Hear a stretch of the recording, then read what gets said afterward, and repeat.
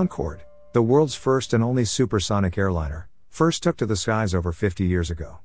A joint venture between Aerospatiale of France and British Aerospace, the first British Concorde took off from Filton, in Bristol, in 1969, for its maiden flight. The very first British prototype, imaginatively named 002, can be visited at the Fleet Air Arm Museum, in Yeovilton. 02, in fact, displayed the registration G-BSST and featured a modified nose and visor configuration.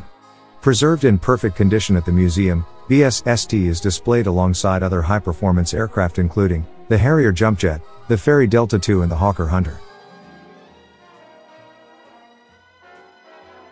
Now exhibited at the Imperial War Museum, in Duxford, the second British prototype, numbered 101, having completed fewer than 700 flying hours, still looks like a brand new aircraft.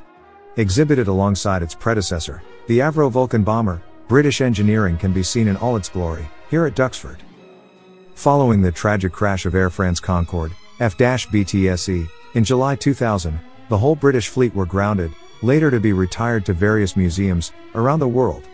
I set myself the project to photograph each and every one of the British Concordes. 10 in total. A third prototype, G-BBDG, became the first aircraft to carry passengers at supersonic speeds. This airframe never actually entered commercial service, but was stored at Filton and used for spare parts. It is now displayed outdoors at Brooklands, known as the birthplace of British aviation. When British Airways and Air France retired their fleets, the Brooklands Museum was offered BBDG as their star exhibit. The aircraft was dismantled as fully as possible and transported, in 5 major sections, by road, from Filton to the Brooklands Museum site.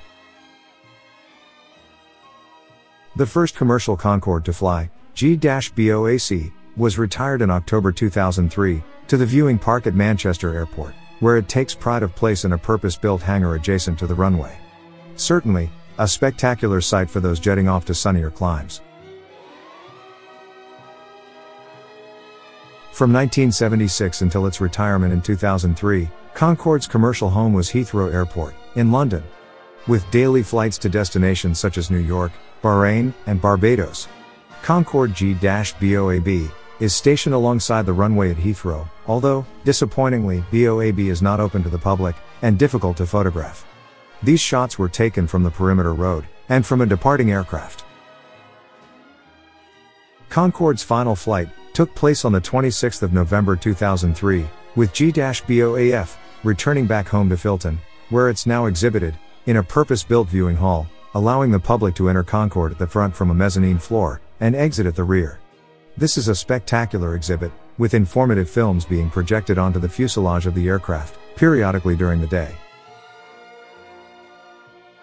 G-BOAA, seen here displayed at the Museum of Flight, East Fortune, near Edinburgh is a unique exhibit, because, being the oldest of the fleet, it was never declared airworthy following the crash of 2000.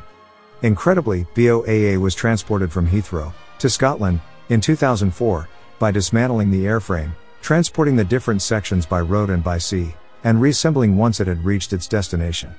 A painstaking process that took 4 years to complete, but those visiting the exhibit at East Fortune will agree. Well worth it. So, with the UK exhibits all photographed, the remaining Concordes to be visited are found at museums further afield. G-BOAD is on display at the Intrepid Sea Air Space Museum, New York. G-BOAG can be found at the Museum of Flight in Seattle, and G-BOAE in Barbados. Suddenly my wife seems more interested in the project.